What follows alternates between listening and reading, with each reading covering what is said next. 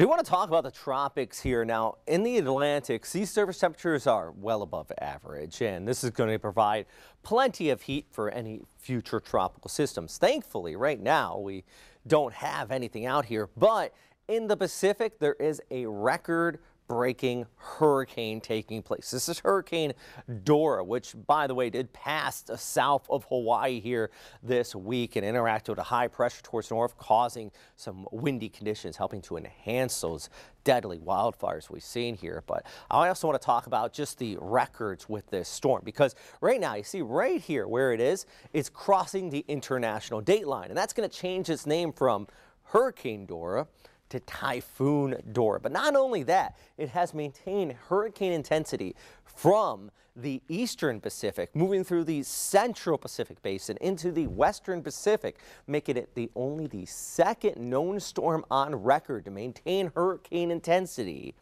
across 3 basins. The other storm to do that was Hurricane John back in 1994. So pretty interesting storm here, another record-breaking system and a series of record-breaking tropical weather already here in 2023.